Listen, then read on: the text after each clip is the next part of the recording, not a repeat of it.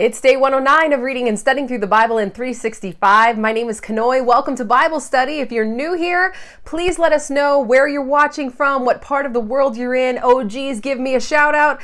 And otherwise, we are finishing up the book of 1 Samuel today. And then we are hitting up the fourth longest psalm in the Bible. Otherwise, if you could help us out by giving this video a thumbs up, also making sure you're subscribed, hit that notification bell so you know when the Bible studies drop, because they're always at different times every single day.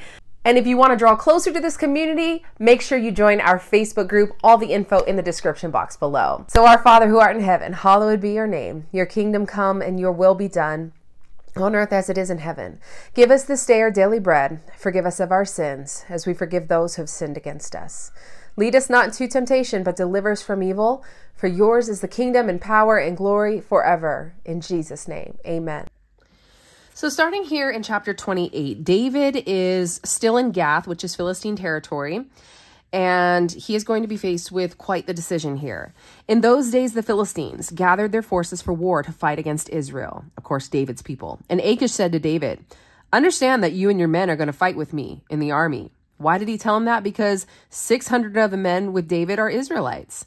David said to Achish, "Very well, you shall know what your servant can do." So he didn't quite answer this. He was using some ambiguous words here by not really saying, yeah, I'm going to fight with you, but he's saying, you know what I can do. And Achish said to David, "Very well, I'll make you my bodyguard for life." So I wrote here, every temptation that the devil sends, which in this case was temporary respite from Saul by David fleeing to Philistine territory, comes gift wrapped as a present. So that respite is a present, but it's actually a temptation. And here he's going to be faced with that temptation. So there's always a price to pay. David is now receiving the invoice for what he has done here by fleeing to Philistine land. Now Samuel has died, and all Israel had mourned for him and buried him in Ramah, his own city. The reason why they, I'm trying to remember why they wrote that here. Clearly we know Samuel died already and it was already spoken, but maybe it was just for the sake of being able to show that Saul no longer has any sort of mentor. And Saul had put the mediums and the necromancers out of the land. So I was like, gold star, Saul. At least you did something right. The Philistines assembled and came and encamped at Shunem. And Saul gathered all of Israel, and they encamped at Gilboa. So here we're going to see Saul's final act of disobedience. When Saul saw the army of the Philistines, he was afraid, and his heart trembled greatly. Saul is so fearful here. One, because the Spirit of the Lord is no longer with him, so he has zero courage left. But two, because the Philistines have come all the way down to Gilboa, which is the northern city in Israel.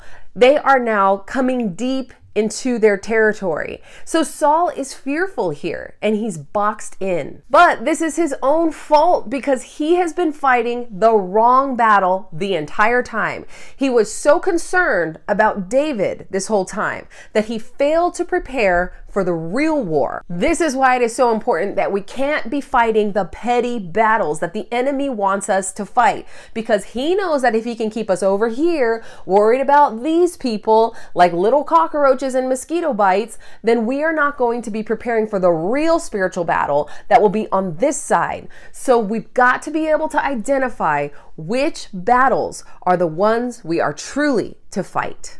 Verse 6, and when Saul inquired of the Lord did not answer him, either by dreams or Urim or by prophets. And Saul said to his servants, "Seek out for me a woman who is a medium, that I may go to her, and inquire of her." And his servants said to him, "Behold, there is a medium at Endor." So she was originally known as the witch of Endor. The Hebrew word for medium is aub, and that means anybody who consults with the dead. That's what a medium is. So Saul's fear, which is spoken here, is the result of his disobedience. He no longer trusts in the presence and the protection of the Lord. He didn't obey what he already knew, so God is no longer speaking to him anymore. And now he is in the battle of a lifetime as he turns to this psychic or this medium. This is going to open the door for demonic deception. And it's also going to curse him, because it says in Leviticus 20, verse 6, for those who consult mediums, the Lord says, "I will set my face against them and cut him off from his people." So Saul disguised himself and put on other garments and went. probably because he doesn't want other people to see that he's going to a medium, and he doesn't want to reveal his identity to her. He and 2 men with him. And they came to the woman by night, and he said, "Divine for me a spirit, and bring up for me whomever I shall name to you." And the woman said to him, "Surely you know what Saul has done, how he has cut off the mediums and the necromancers from the land. Why then are you laying a trap for my life to bring about my death?" So she's like, hello, this is against the law. I'm not about to put my life on the line. But Saul swore to her by the Lord. That's interesting, because he denies the sovereignty of God over his life, yet he still speaks the words. He still swears by his name. And that just goes to show that people who speak spiritual jargon doesn't mean that they are godly people. Jargon means nothing without the actions to prove it.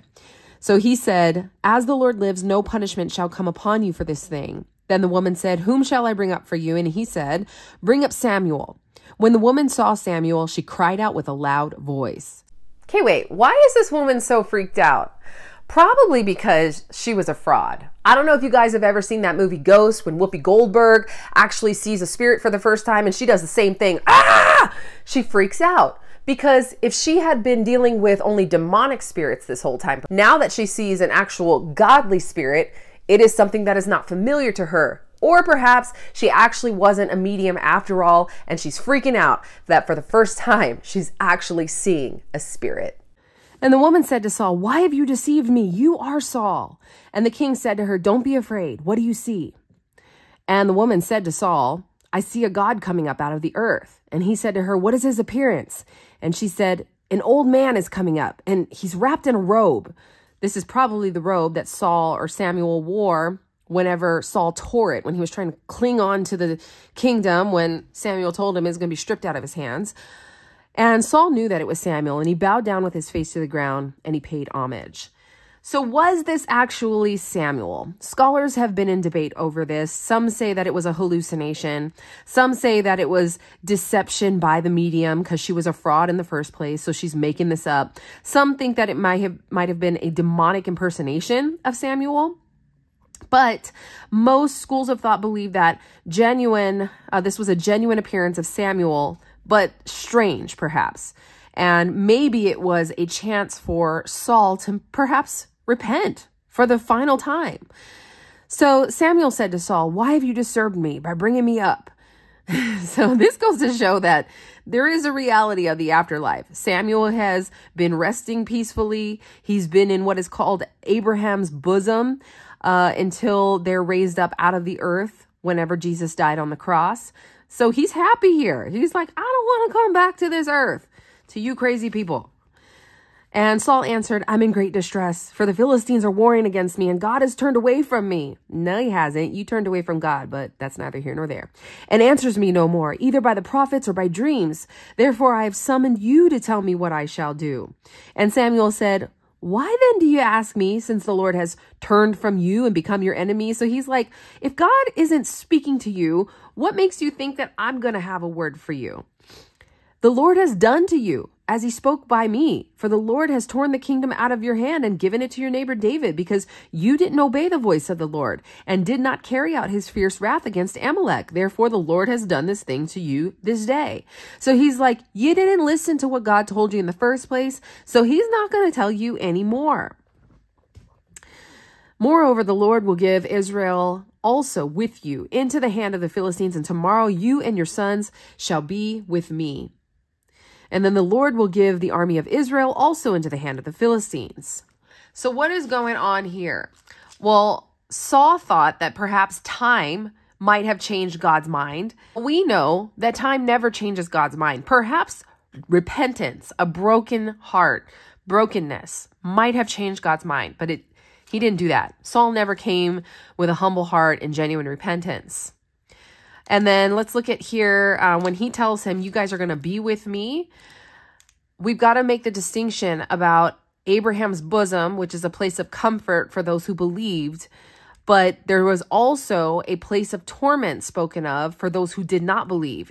And we know that these are in the same area. They're not in the same specific places, but perhaps they're in the same area. So we honestly don't know, or at least I don't at this point, where Saul ends up going. If he's unbelieving, I'm kind of guessing that it might be in this place of torment. I don't know. But just know that there's two different places. So when Samuel said, you'll be with me, that doesn't necessarily mean you're going to be with me in this good place. So I just wanted to bring clarity to that, because some people may automatically think that he's, going to a good place and going to heaven later. Okay, where are we? Verse 20, then Saul fell at once full length on the ground, filled with fear because of the words of Samuel. So going to consult this medium did nothing good for him. It actually probably put him in a worse space, because now he knows he's going to die the next day and he's got to spend the next 24 hours worrying about this. So basically Samuel told him, you know what, the Philistines and the God are against you. And this was basically more than he could bear. It's why he fell down. And there was no strength in him, for he had eaten nothing all day and all night. And the woman came to Saul, and when she saw that he was terrified, she said to him, behold, your servant has obeyed you. I have taken my life in my hand, and have listened to what you have said to me. Now therefore, you also obey your servant. Let me set a morsel of bread before you, and eat, that you may have strength when you go on your way. He refused and said, I will not eat. But his servants together with the woman urged him, and he listened to their words. So this is going to be his final meal that he has on earth. And of course, the woman is being very hospitable to him, because at this point she knows that he's the king. So he arose from the earth and sat on the bed. Now the woman had a fattened calf in the house, and she quickly killed it, and she took flour and kneaded it and baked unleavened bread of it. And she put it before Saul and his servants, and they ate. Then they rose and went away that night. So did the medium actually have control over Samuel's spirit, or was this actually God? Because what this is doing, we're seeing God's purpose in this, is that it's not only reconfirming the judgment on Saul, but it perhaps was also teaching this medium a lesson about the danger of her practice. And then the third thing is that it is a rebuke for Saul. So whatever the answer is, at least we know that, of course, God has a purpose, or he will use it for good.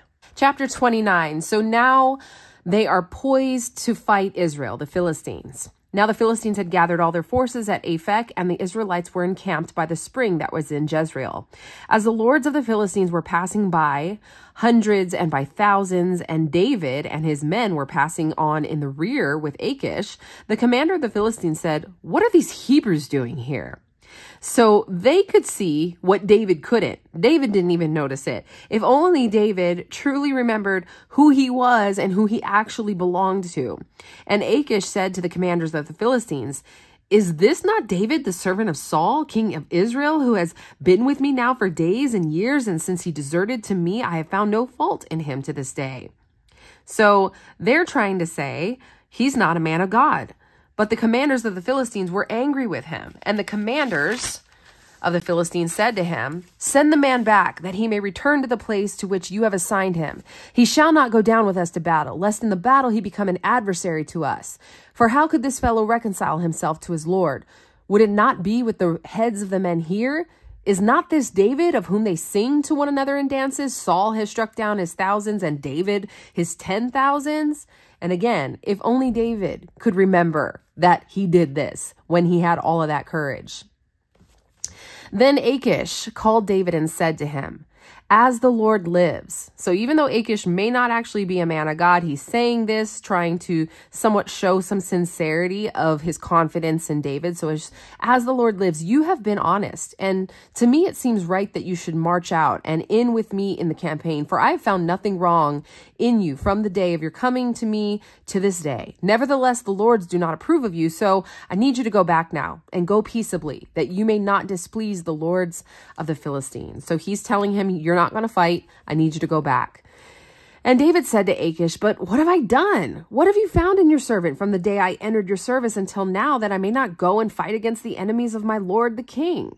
So David is straddling two worlds here. I mean, he is an Israelite by, nature, by heart, but he's actually showing that he might think he wants to go fight his own people. And therefore, he has no peace. He doesn't know which side he belongs to. So it's actually better to be on one side or the other, to be hot or cold, not lukewarm, right? It would have been better for him to be on the Israelite side with too much God and not be at peace with the world. but instead he is on both sides and he is in complete anguish, like confused. He doesn't know where he belongs. And Achish answered David and said, I know that you are as blameless in my sight as an angel of God. Nevertheless, the commanders of the Philistines have said, he shall not go up with us to battle. Now then, rise early in the morning with the servants of your Lord, meaning Saul, who came with you, and start early in the morning and depart as soon as you have light. So God is basically stepping in here for David, even though his heart is technically backslidden. It isn't right now, but God believes in him. He knows the true nature of David's heart. So David set out with his men early in the morning to return to the land of the Philistines. And I'm like, wrong way, David. But the Philistines went up to Jezreel. Chapter 30. Now when David and his men came to Ziklag, which means winding road, on the third day, which is where he's living, him and his 600 soldiers, the Amalekites. Okay, flashback. Okay, the Amalekites, remember, this means dweller in the valley. They are nomads and they were always at war with God's people. Remember now that the Amalekites are under a divine judgment as well, as spoken in Deuteronomy 25:19, because of the way that they treated the Israelites when they were on their exodus out of Egypt. So the Amalekites had made a raid against Negeb and against Ziklag. They had overcome Ziklag and burned it with fire and taken captive the women and all who were in it, both small and great. They killed no one, but they carried them off and went their way. So they were probably going to keep everyone as slaves. And when David and his men came to the city, they found it burned with fire and their wives and sons and daughters taken captive. So here again, we see another example of what happens when you are fighting the wrong battles. David is trying to fight a battle against his own people with the Philistines. And because he was so concerned with this battle, he left his entire village, family, possessions, all unguarded. And because his entire town has been burned to the ground and all of his family, his livestock have been captured and are now in the hands of the Amalekites. Verse 4, then David and the people who were with him raised their voices and wept until they had no more strength to weep. David's 2 wives also had been taken captive, Ahinoam of Jezreel and Abigail, the widow of Nabal of Carmel. And David was greatly distressed, as he should be, for the people spoke of stoning him, because all the people were bitter in soul, each for his sons and daughters. But David strengthened himself in the Lord his God. Whew, what a turn of the tides here. Hallelujah. This is where it all begins, where things start to look up once again. And of course, he has no other choice. I mean, his people have turned against him. His family is all gone. He has nothing left. He has hit rock bottom here. And David said to Abiathar, the priest, the son of Ahimelech, bring me the ephod. So Abiathar brought the ephod to David. And David inquired of the Lord, shall I pursue after this band? Shall I overtake them? And he answered him, pursue, for you shall surely overtake and shall surely rescue. So he did the right thing here. First, he strengthened himself in the Lord. He took it upon himself to get that strength. It's available to all of us, but we've got to be the ones to do something about it. And he did. And then secondly, he goes and he inquires of the Lord. Second thing that he should have done, and he did it right. I want to do a heart check here. When we are at our wits' end, do we inquire of the Lord of everything that we should do? Today, I took this to heart and I said, you know what? I'm going to start trying to be a person who inquires of the Lord in both big and small things. So I simply asked, Lord, should I get my son an iPhone? Because he broke his iPhone and we're telling him he's getting a flip phone because it's just too bad, so sad. But I'm like, these are the things, I mean, the menial things that we never think to ask the Lord for, we really should, because you never know what the ramifications could be down the line. And of course, always, but your will be done, right? So do we inquire of the Lord in both big and small things? So David set out and the 600 men who were with him, and they came to the brook Besor, where those who were left behind stayed. But David pursued, he and 400 men. So these 400 men, their faith obviously stirred up because of David's faith. 200 stayed behind, who were too exhausted to cross the brook Besor. So these men are so exhausted because they have just traveled 80 miles. And I know I had a Post-it note on this and I don't know where it went, but they have just traveled 80 miles in pursuit of the Philistines. So it's not that they are scared or anything like that, but literally too exhausted. They found an Egyptian. We actually saw that David did the thing. So strengthen, inquire, and do it. They found an Egyptian in the open country and brought him to David, and they gave him bread and he ate. They gave him water to drink. So they're being very generous here to someone who's probably more like an enemy. And they gave him a piece of cake and figs and 2 clusters of raisins. And when he had eaten, his spirit revived, for he had not eaten bread or drunk water for 3 days and 3 nights. So he was on the brink of death here, not having any water for 3 nights as well. And David said to him, "To whom do you belong? And where are you from?"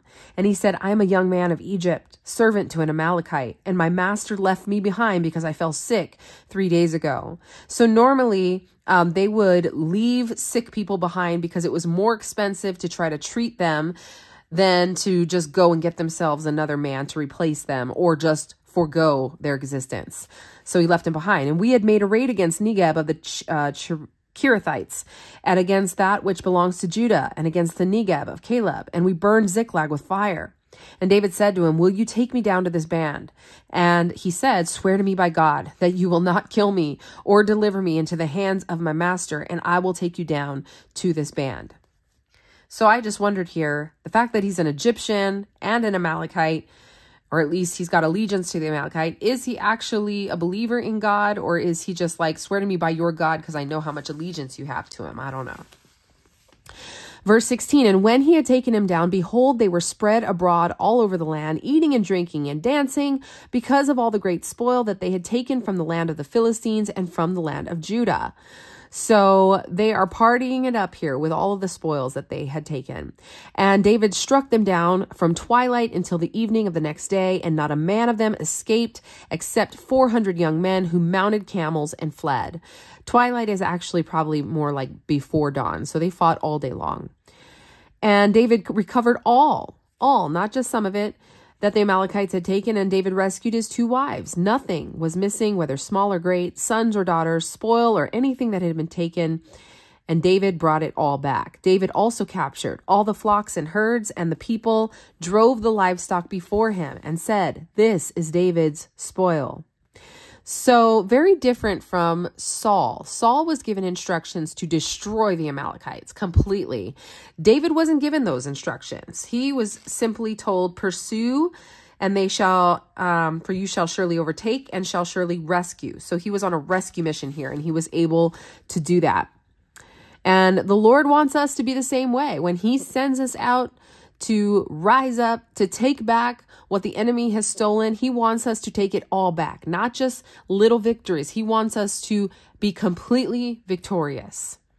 "Then David came to 200 men who had been too exhausted to follow," so the ones who stayed behind, "and who had been left at the brook Besor. And they went out to meet David and to meet the people who were with him. And when David came near to the people, he greeted them. Then all the wicked and worthless fellows among the men who had gone with David," so those 400 men, "said, 'Because they didn't go with us, we will not give them any of the spoil that we have recovered, except that each man may lead away his wife and children and depart.'" So this is pretty much a natural human reaction here. You all didn't fight with us. You ain't getting anything. We're not going to reward you. But David said, "You shall not do so, my brothers, with what the Lord has given us." So he is very well aware that this is a gift from God. "He has preserved us and given into our hand the band that comes against us. Who would listen to you in this matter? For as his share is who goes down into the battle, so shall his share be who stays by the baggage. They shall share alike." And he made it a statute and a rule for Israel from that day forward to this day. So he is going to show that even though there are people who stay behind, they are just as important as those who actually go out to battle. And it's the same way that it should be for those of us who are not in leadership positions. Maybe we're not fully on the front lines in worship or on the stage at church, but we are in the back of the house. We are running lights. We are the prayer team. We are supporting the ministry in other ways. Maybe we're just giving our tithes and offerings. Whatever it is, whatever you're doing in the name of ministry, just know that you are just as important to receive the blessing, the reward of the Lord, whether it be here on this earth or later on. Verse 26, "When David came to Ziklag, he sent part of the spoil to his friends, the elders of Judah, saying, 'Here's a present for you from the spoil of the enemies of the Lord.' It was for those in Bethel, in Ramoth of the Negeb, in Jadar, in Aroer, in Sifmoth, in Eshtemoa, in Rachal, in the cities of the Jeremielites, in the cities of the Kenites, in Hormah, in Boration, in Athak, in Hebron, for all the places where David and his men had roamed. So he is basically giving them a peace offering. And Hebron, by the way, is the place that was captured by Joshua, given to Caleb. It's a Levitical city. This is what becomes David's capital once he sets up his city. So here he is trying to mend relationships here, all the places where he had roamed. This is the final step that David needed to take in getting things right. Chapter 31. Now the Philistines were fighting against Israel, and the men of Israel fled before the Philistines and fell slain on Mount Gilboa. So this was kind of sad here. I was like, wait, what? And the Philistines overtook Saul and his sons, and the Philistines struck down Jonathan and Abinadab and Malchi-Shua. So we're seeing 3 of Saul's sons being struck down here. This is somewhat of an honorable death because they are fighting for their people. And this is used as a part of God's plan, not to say that God struck them down, but they are being struck down. So God is using this for a way for David to become king, for it to be divinely cleared out. There's not going to be any issues with anybody trying to take their place, take Saul's place as king.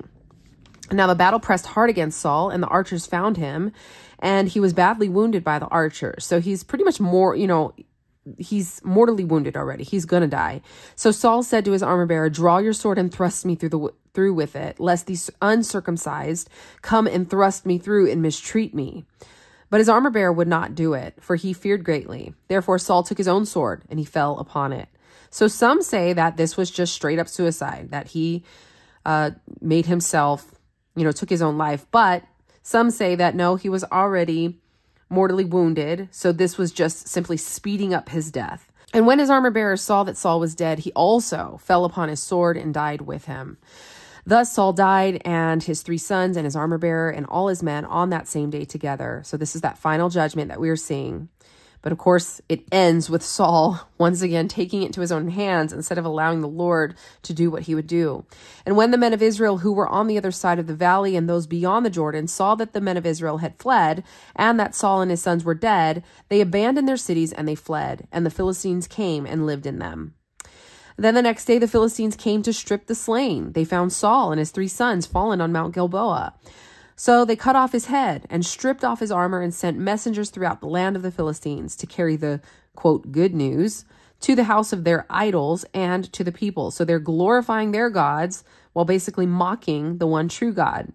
They put his armor in the temple of Ashtaroth, and they fastened his body to the wall of Beth-shan.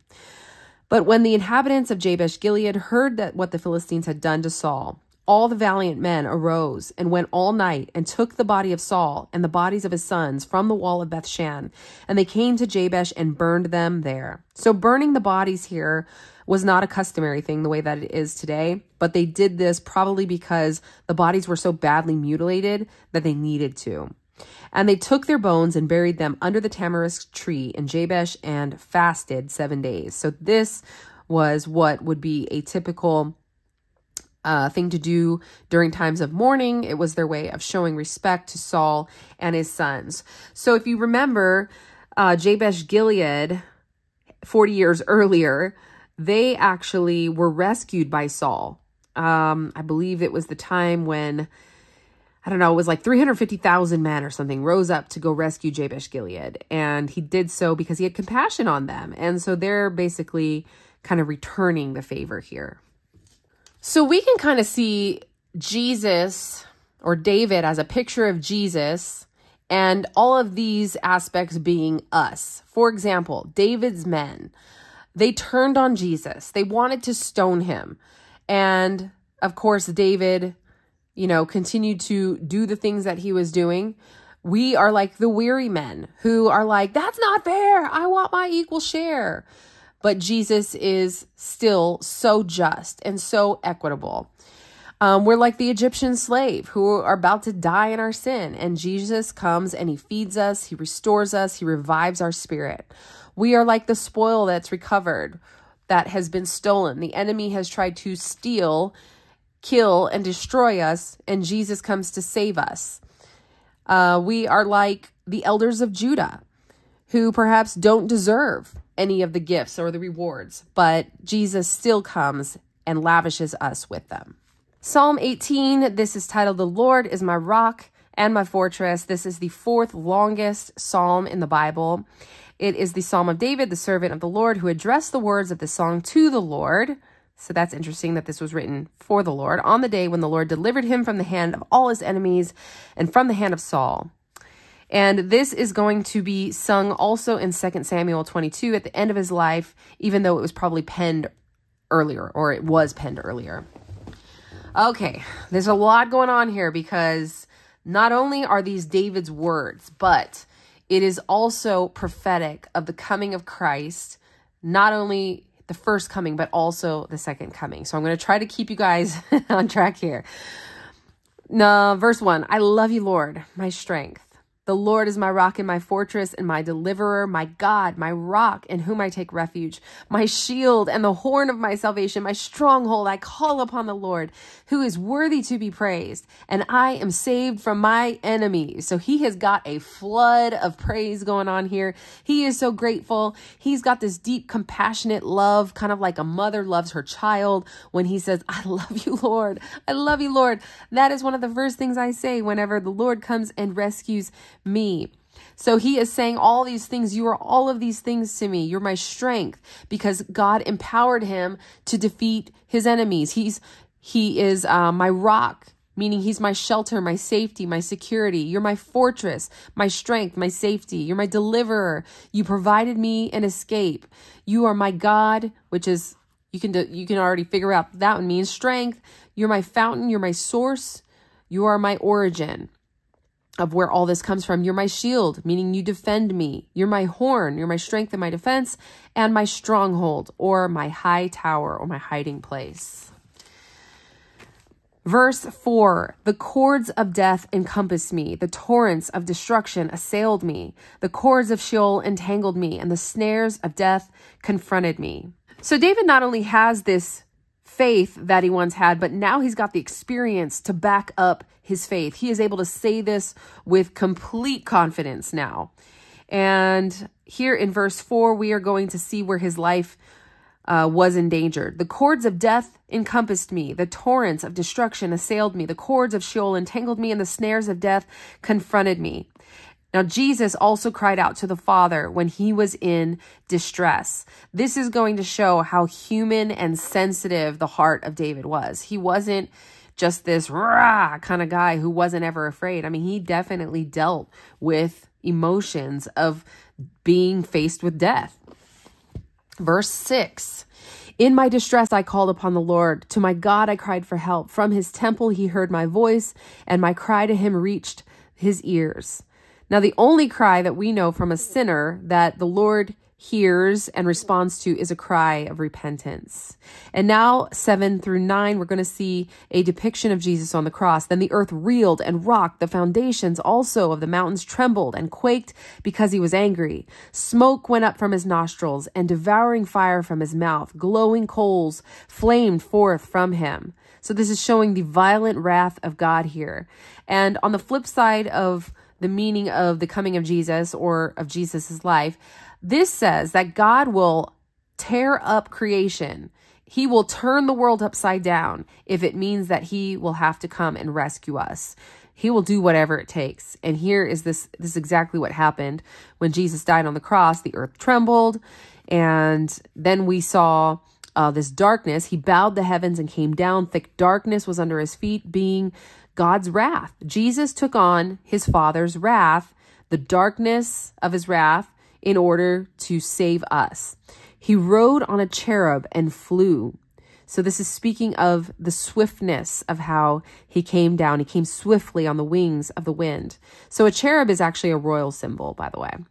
He made darkness his covering, his canopy around him, thick clouds dark with water. Out of the brightness, or his holiness, before him, hailstones and coals of fire broke through his clouds. The Lord also thundered in the heavens, and the Most High uttered his voice, hailstones and coals of fire. And he sent out his arrows and scattered them. He flashed forth lightnings and routed them. Then the channels of the sea were seen, and the foundations of the world were laid bare at your rebuke, O Lord, at the blast of the breath of your nostrils. So this is all just imagery of what David went through when he was fighting with all of his enemies. Then he sent from on high. He took me. He drew me out of many waters. Now the waters are speaking of the dark gods in Canaan, or any power that might have had a hold on him. And any of those who have ever been rescued out of deep waters, it's easier to see the hand of God on your life when you know what God feels like, looks like, acts like when he has rescued you. So this is now going to speak of the triumph over the tomb and the authority of Jesus. He rescued me from my strong enemy and from those who hated me, for they were too mighty for me. They confronted me on the day of my calamity, but the Lord was my support. He brought me out into a broad place. He rescued me because he delighted in me. So all of this, verses 1 through 19, speak of a prophet, of Jesus being rejected. Verse 20. Then the Lord dealt with me according to my righteousness, according to the cleanness of my hands, he rewarded me. For I have kept the ways of the Lord and have not wickedly departed from my God. So David is pleading his integrity here. Even though he sinned greatly, he understands the grace of God. He knows that he doesn't deserve it. He knows that it is unmerited favor. He knows his position, though, which is way more important. Because when you understand God's grace and his forgiveness, you will be in this position as well to be able to say, I am righteous before the Lord. And plus the way he treated Saul too. I wrote that in the end. I was like, let's not forget that he really could have just taken the head off of Saul, but he didn't. For all his rules were before me, and his statutes I did not put away from me. I was blameless before him, and I kept myself from guilt. Of course, we know that Jesus is actually righteous. He never even sinned. He was clean. He kept the ways of the Lord. He never departed from his Father. So the Lord has rewarded me according to my righteousness, according to the cleanness of my hands in his sight. With the merciful, you show yourself merciful. With the blameless man, you show yourself blameless. With the purified, you show yourself pure. And with the crooked, you make yourself seem torturous. For you save humble people, but the haughty eyes, you bring them down. So he is saying that God will deal with people according to their attitude. And I wanted to do a heart check. How do you see God? What is your attitude? What is it that is being mirrored back onto you from the Lord? Because again, God will deal with people according to their attitude. And this could have been a conversation that Jesus is having with the Father, or a picture of Jesus being our mediator. He is like, Lord, Father, I know that this is the way that you treat people. This is the way you're going to appear to people, because when they are pure, you're going to be pure. You know, so if you could just imagine that Jesus actually is in fellowship with the Father. I mean, this is his daddy that he's able to talk to about us because he loves us so much. For it is you who light my lamp. The Lord my God lightens my darkness. For by you I can run against a troop, and by my God I can leap over a wall. So David is saying, you gave me supernatural strength. This God, his way is perfect. The word of the Lord proves true. Again, David lives his life most of the time by the word of the Lord, because that is where his promises are. And it proved true. He experienced it. He knows it. He's got a testimony here.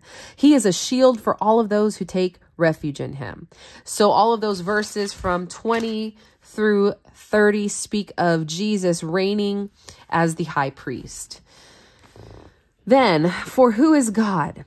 So basically saying there is nobody who can compare but the Lord. And who is a rock except our God, the God who equipped me with strength and made my way blameless. So he's saying I was empowered by God. He made my feet like the feet of a deer. He set me secure on the heights. He will give you exactly what you need in the right timing. He trains my hands for war so that arms can bend a bow of bronze. You have given me the shield of your salvation. So he's saying you have given me the provision because I have been righteous, and your right hand supported me. Your gentleness made me great. Now, this is something that I question. I'm like, what makes a person great? If we think about David and his characteristics, if we think about Saul and his characteristics, what is going to make a person great?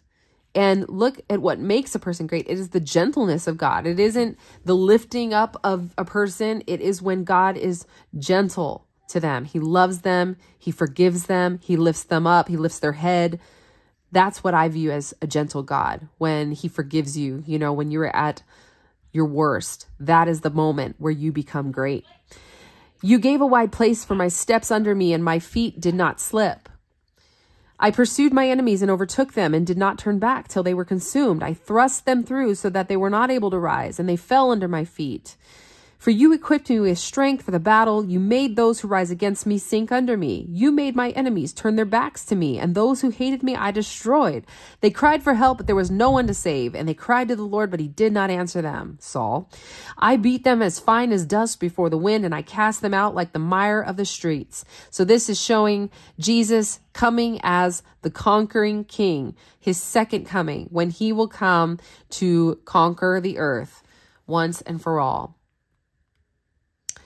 He will establish his kingdom for God, which means there will be justice, equity, peace, prosperity. He will rule. Once again, this is going to be a glorious time on the earth. So here we see the prophetic message of the Messiah's reign, as Jesus reigned. You delivered me from strife with the people. You made me the head of the nations. People whom I have not known served me. But if we look at David's life, David actually had not only the kingship, but also some regional power. So if you think about it, maybe like United Nations, right? You got a president of a country, and then you've got people or nations who are ruling as powers in other places, in regional leadership. And so that's basically what David probably had. As soon as they heard of me, they obeyed me. Foreigners came cringing to me. Foreigners lost heart and came trembling out of their fortresses. The Lord lives, and blessed be my rock. So first he was saying the Lord is my rock, and now because he knows the Lord is his rock, he's like, blessed be my rock, and exalted be the God of my salvation. Anybody sing that song as a kid? I will call upon the Lord, who is worthy to be praised. Oh, I'm trying to think. Save my enemies. The Lord liveth, and blessed be my rock, and let the God of my salvation be exalted. Okay, stop, Kanoe. I just took me back to when I was 6 years old. The God who gave me vengeance and subdued peoples under me, who rescued me from my enemies. Yes, you exalted me above those who rose against me. You delivered me from the man of violence. Man, this is so different from the Psalms we had been reading, those Psalms of lament, right? And here we are seeing the returning of the King, the Son of David. For this I will praise you, O Lord, among the nations.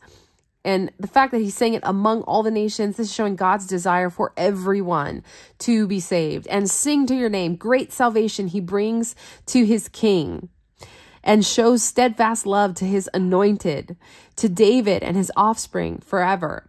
So this is speaking of the hereditary monarchy of David, and which points to ultimately Jesus. So this is showing that Jesus is going to reign with his Father. He is on his way. And I love how David ends here by saying, great salvation he brings to his King. He is showing that he didn't have to make himself king. He didn't, try to go around and push himself into this place of royalty. He waited on the Lord because he knew he was his king.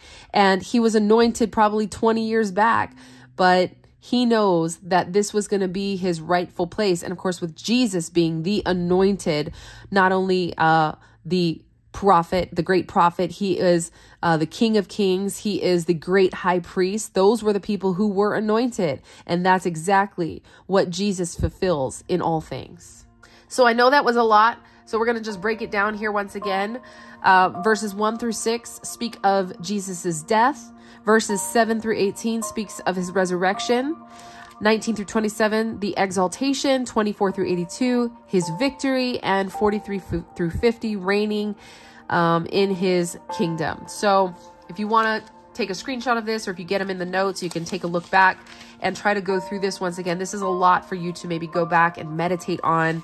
I know I had studied this last year, so there were some notes from last year. I had written a prayer here. So, you know, every time you enter into the Word of God, something new pops out. And look, in fact, here, I didn't even go over this. God, he's my Lord, my strength, rock, fortress, deliverer.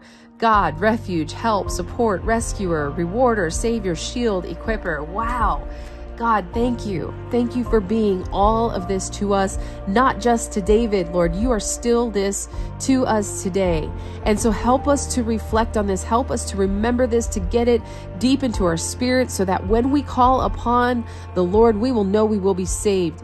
We will know that you will give us exactly what we need, when we need strength, when we need safety, when we need protection, when we need to be delivered from something, when we need help with something, when we need to be rescued out of something, Lord, when we need a Savior, if we haven't been saved yet. Lord, I just pray that you will reveal yourself to us in time of need, but also before that, so we can be ready and prepared. Thank you for the victory that David was able to have over his enemies because of who you are, Lord, and knowing that we too have complete victory over the enemy. Help us to focus on the true battle, Lord. Help us not to get distracted with petty things, so that we are able and ready whenever you call us to step up, to step out, and to fight the true fight. We love you so much. We thank you for this time together. In Jesus' name we pray. Amen. Heaven is a divine gift to us that is given by grace. We're not going to get it because we are indeed righteous. We are getting it because God loves us. But again, we will not receive that promised land. We will not receive that gift of eternal life if we don't receive Jesus. So I want to give someone that opportunity today who is saying, I've never done that. I've never given my life to Christ. I don't know where I'm going to go after I die, but I see now that that is real, and I want to believe. So if that is you, we're going to say a prayer. I'm going to put the words on the screen so you can say them audibly with your mouth, because the Bible says that when you believe and when you confess with your mouth that Jesus is Lord, that he died and he rose again, then you will be saved. So let's pray this prayer, believe it in your heart, speak it with your mouth, and know that this is indeed the day of your salvation. Dear Heavenly Father, thank you for Jesus. Jesus, thank you for dying for me. I believe that you came, you died, and you rose again. I thank you that all of my sins are forgiven. I confess of my sin, I turn from them, and I live my life for you. So I receive you now as Lord and Savior of my life. I belong to you, Jesus. I pray these things in Jesus' name. Amen.